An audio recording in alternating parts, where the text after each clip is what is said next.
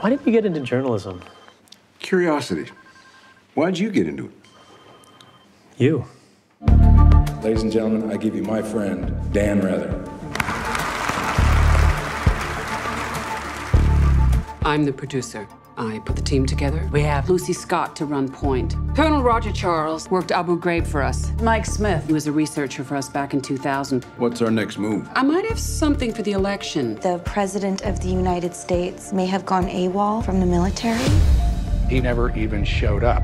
Those parts of his file they didn't like, they tossed in a wastebasket. Do you have these documents? These really are the holy grail of documents. You've got 3 hours. We're out of time. Start outputting. Go! Go!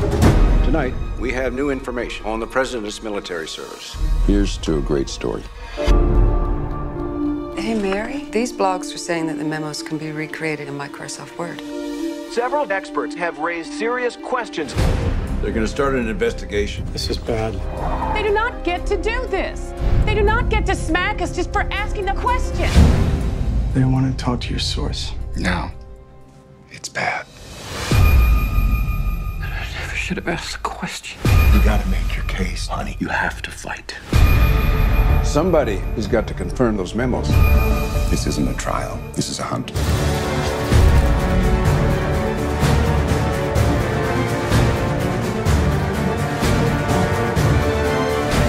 What we are talking about is you bringing your politics into your reporting. I did nothing of the kind. Where does politics not enter into this? Our story was about whether the president fulfilled his service. Nobody wants to talk about that. They want to talk about fonts and forgeries.